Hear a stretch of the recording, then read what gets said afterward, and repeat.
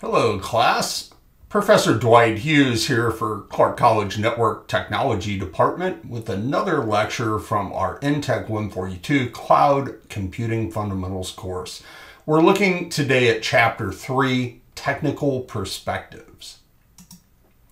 We'll be looking at the differences between public and private clouds. We've looked at that now for the past two chapters, and we'll continue to further define those. We'll look at techniques and methods for cloud computing deployment, cloud computing risks and challenges, and the impact of cloud computing on application development and architecture.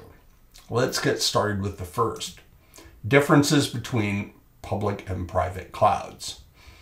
Since we've covered this before, I don't have a whole lot for it. Private clouds are provisioned for exclusive use by a single organization. Public clouds, on the other hand, offer their services to anyone with an internet connection. Private clouds often are billed by department or business unit. So a private cloud, again, owned by the company. So I've worked for several companies that have private clouds, and they would bill, say, the marketing department or R&D, research and development, for the amount of cloud resources they use. So oftentimes these are called chargebacks, and they're used to be able to pay the costs of upkeep and maintenance on the infrastructure. So in the end, the organization as a whole is much more efficient than trying to have each department buy and maintain their own servers and their own IT. And I've actually worked for a big university where each college within the university had their own IT department and their own servers and equipment. And that is very costly and decentralized versus a centralized IT department like we have here at Clark College, which provides its services for the whole of the organization. All right, let's take a look at SaaS. So SaaS is, remember, software as a service, and this can be run on a private or a public cloud. And with SaaS, you typically, like most applications, have to provide it some data. So you're uploading data into the cloud and downloading data out of the cloud. So you might migrate your local data to the cloud, called an upload, so that your cloud-based SaaS app can use it. You know, a SaaS app, Google Docs is an example of a SaaS application. So if you've ever used the cloud-based Google Docs to create a spreadsheet or a Word type document, that's a SaaS application. And migrating something you have locally, maybe you have a Word doc or an Excel sheet that is on your system locally, and you want to be able to edit and work with that up in the cloud using Google Docs, you'd have to migrate that, upload it into your cloud environment so it's accessible to your SaaS app. That's what we're talking about. They're web services, so they're available through web browsers, and different cloud-based apps use common protocols to communicate. That way they can share data and settings. And one standard that they use for this is XML. XML is a language, a coding language for the internet. It's a web-based coding language. And many web services, like Google Docs, support XML. That allows you to communicate effectively between different documents. All right. We also have what's called a content distribution network, and I've mentioned this a little bit before, but I didn't put the name on it, content distribution network. One advantage of cloud is, especially in a public cloud, where there may be data centers strewn across the country, even around the world, is being able to put the data closest to the users that are accessing it. So here on the west coast of the United States, we might, with a content distribution network, be able to put data that is more accessed on the West Coast here on the West Coast. So it would go in a Portland or a Washington data center, and it would be quicker for those West Coast customers to access it. There's even models where it migrates across the country. So early in the morning, it is on the East Coast where they start work 3 hours before us, and so that data is housed there, and then throughout the day it migrates to West Coast data centers, so it is more quickly available here. And so that's the idea of a content distribution network, is moving the cloud content around so that it is closest in proximity. Is there a big difference? No. I mean, if you're going from here to New York on the internet, it doesn't take much longer than here to Seattle, but it's relative, right? It does take longer. It's just a couple nanoseconds, maybe a second. I mean, it's a very small slice of time, but it does make a difference. And when you're talking about a lot of transactions, a lot of access points, those seconds or fractions of seconds add up. And if we're looking more globally, it definitely makes a difference if you're accessing a server in Asia or in the Euro zone versus accessing a server that's right in your region. Moving on, the next topic, techniques and methods for cloud computing deployment. A big one is the network. All clouds need a network, computer network. That could be the internet, or it could be a private network if you have a private cloud. And even if you have a public cloud, you need to get there somehow. So yeah, part of that's the internet, but you also probably have a private network that connects you to that internet. So networks have locations, right? You have different locations, physical sites on your network. You also measure performance based on bandwidth and latency. Let's talk briefly about those two. Bandwidth is the capacity. That's how much information fits on the wires. Latency is how fast that information moves across the wires. So it's two measurements of speed, but latency is measured in the actual speed, in seconds, milliseconds, nanoseconds. It's the time it takes for information to traverse the wire from point A to point B, and that's your latency. Bandwidth is always measured in a quantity, like megabits per second, gigabits per second. It's how much information can move across the wire in 1 second. So two different ways to measure your speed. If you're moving huge amounts of information, you care more about bandwidth. If you're moving small amounts of information, you care more about latency. Some examples: if you are buying stocks on the stock market, you're what they call a day trader, you would care about the latency. A stock purchase isn't moving very much data, but when you click buy or sell, you want that action to move to the servers on the stock market rapidly, so that you can get the buy or sell price exactly where you want it. Same if you're a gamer, you're playing games, you care more about the latency. The bandwidth isn't so important. Games usually have all the bandwidth heavy components installed locally on your local computer. And so the game server is just taking your, when you hit the fire button and stuff like that, the small little commands, those need to move very rapidly so that you can be competitive in the game. So latency would be what you're concerned with. Let's look at some bandwidth favored scenarios. Netflix, if you're streaming a movie, you care about bandwidth. A movie is a lot of video and sound, like action, a lot of big files moving. So you want the bandwidth that can really carry that heavy file load. Then we have access control. That's sometimes we call it a firewall. Access control, or a firewall, is preventing certain types of traffic and allowing others. And you can think of this kind of like a bouncer at a bar that's making sure underage folks don't get in, checking IDs, or any kind of access control that you want to come up with an analogy for, but making sure that the right things get in and the wrong things don't. So that's access control. You definitely want to have that on a network, is a little bit of security. We call that today cyber security. So that's your access control. And you want to have redundancy. And redundancy, we brought up the term before. It's the idea that parts of your network could fail, components could fail, and the network would continue to operate. So usually that would be like having 2 internet connections on your network. So if you had a company network, you would not just rely on a single point of entry to the internet. You would purchase 2, and usually from 2 different companies. So if you had purchased one from, say, Comcast, you would purchase another one from Verizon. You wouldn't want them both from the same provider, because it could be that the outage is on, say, Comcast network. And so if you have both your connections from the same provider, they'd both be down.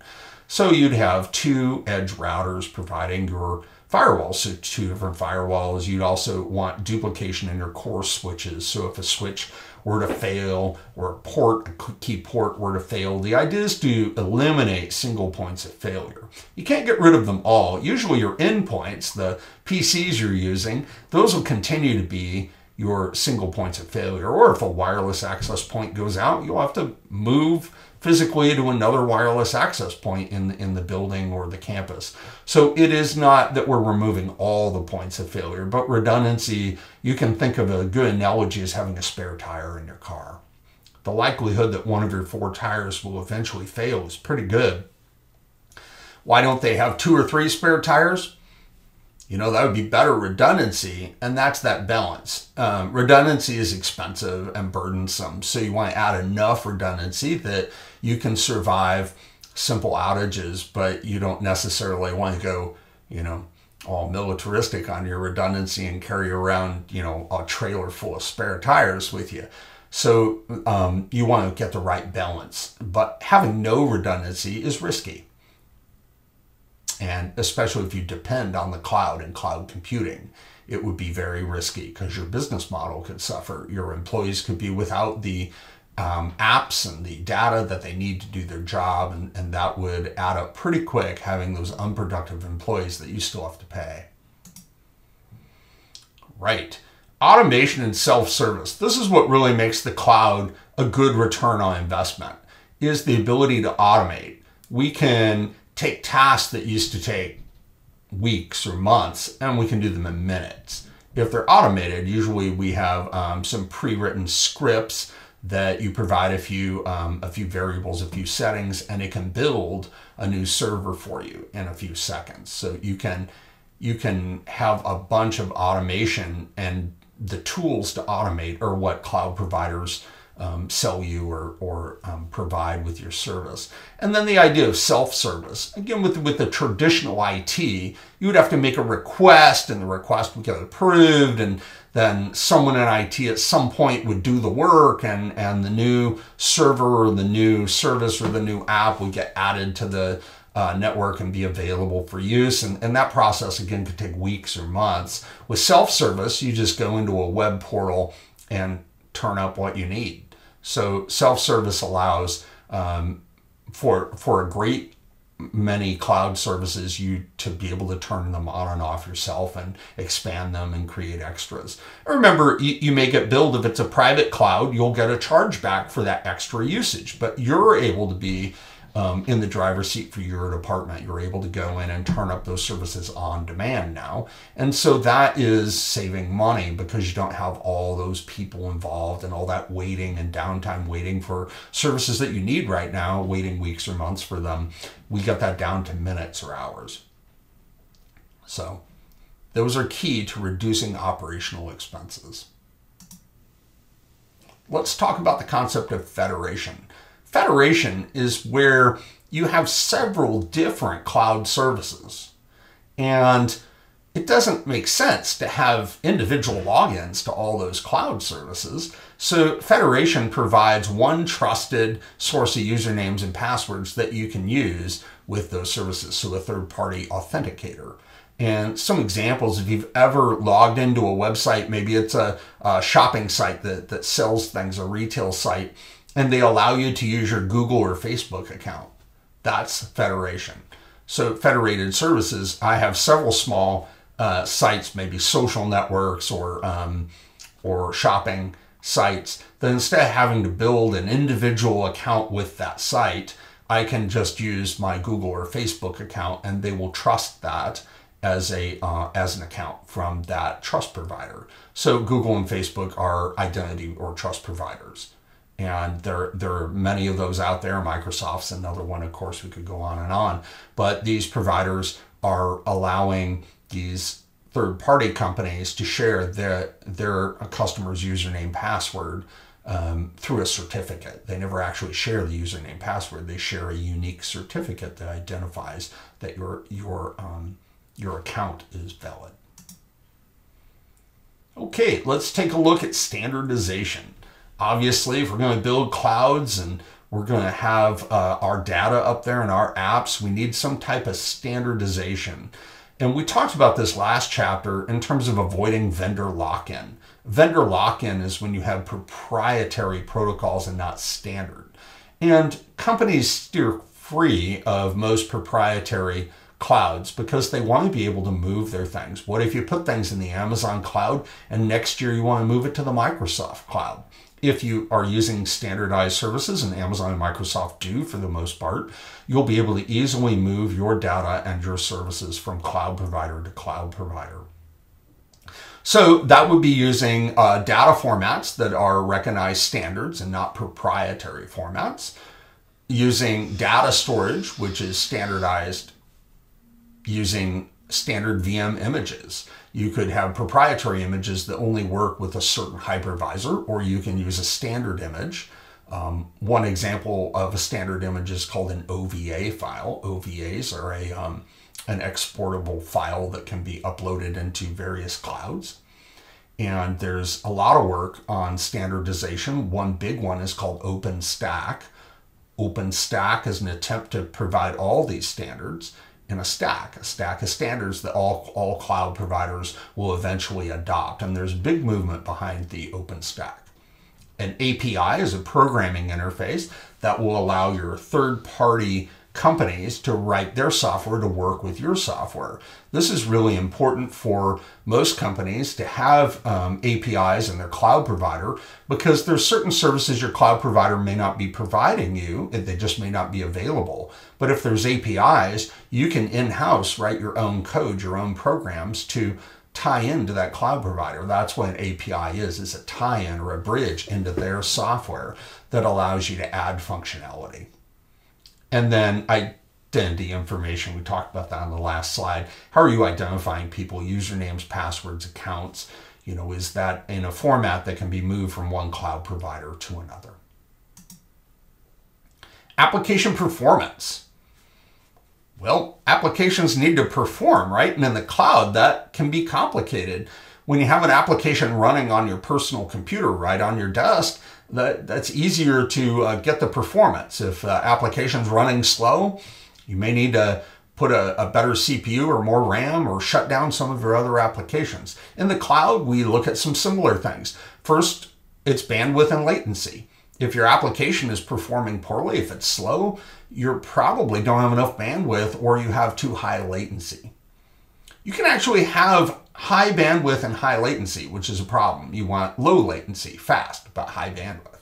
So let's look at technology that is high bandwidth, high latency, satellite. So if you're doing satellite internet, you have tremendous bandwidth, huge bandwidth, but it takes up to 2 seconds for those bits to move from point A to point B. So that's really high latency. That means when you click in an app, it will be 2 seconds later before that click is recognized on the server. So that makes it almost unusable for those type of use cases is satellite internet because of the high latency. I gave you an example of high bandwidth, high latency. Let's look at low bandwidth, low latency, just about as unusable, and that's a dial-up modem. You've probably heard of these. They're way back with the beginning of the internet. You could connect your phone line to a little box that would talk over the human phone line and make squawking sounds. They're called a modem. And a phone line is very low latency, so it's fast. So the sounds move very quick. In fact, the latency is usually under 20 milliseconds, so it's extremely low latency. But the bandwidth is also extremely low, things like 56 kilobits per second, an unusably small amount of data for today's world. So those are two extremes, satellite internet and telephone lines, giving you examples of high bandwidth, high latency, and low bandwidth, low latency. So what you really want is high bandwidth, low latency, right? You want a lot of bandwidth and very low latency. And there's a lot of providers that offer that, people that can provide you fiber optic connections. Even your cable connection is pretty good in those regards. All right, CPU. And that would be the CPU on your end and also on the servers that are in the cloud running these applications. So you have to be monitoring the CPU usage that your cloud apps are using and make sure enough CPUs are provisioned for those cloud applications. Storage access speed, also important. it's just never possible for a cloud-based hard drive to be as fast for you as your local one in your computer. So if you had a SSD in your local computer plugged in to a SATA 3 bus, it's going to be really hard to even match that speed. Certainly we're not going to be able to surpass that speed with a similar hard drive on the internet because we don't have the bandwidth. We just don't have the capacity to move the bits fast enough because we have latency and bandwidth issues that you don't have on your local computer. In fact, that's a big problem right now with cloud computers is the storage access speed. As the cloud gets used more, there's more and more data in it, and more data has to be moved up and down between your end and the cloud provider. And the speeds are actually getting slower because we want to move more information and we've pretty much maxed out our internet. So what we need is faster internet connections. So there's always a need for more bandwidth and less latency. Data replication. We need to be able to replicate the data, and data integration. We need to be able to integrate the data with various apps. And that gets into the standardization that we looked at earlier. And then network security. We have to be able to secure, usually through encryption. We want to make sure that our data is safely stored as well as safely transmitted. We don't want any prying eyes watching what we're doing over the connection and stealing our data or modifying it. So network security is an important part and certainly a risk to cloud computing that you don't necessarily have on a personal computer. This is really looking at application performance on the cloud versus using it on a traditional locally installed. Finally, application architecture. These are just the three different layers of application architecture: building blocks, target platform, and service-oriented architecture. Read on these in the chapter. These are the three important parts that are affected by cloud computing. So cloud computing affects definitely the application architecture. Well, that's it for chapter 3. Thank you.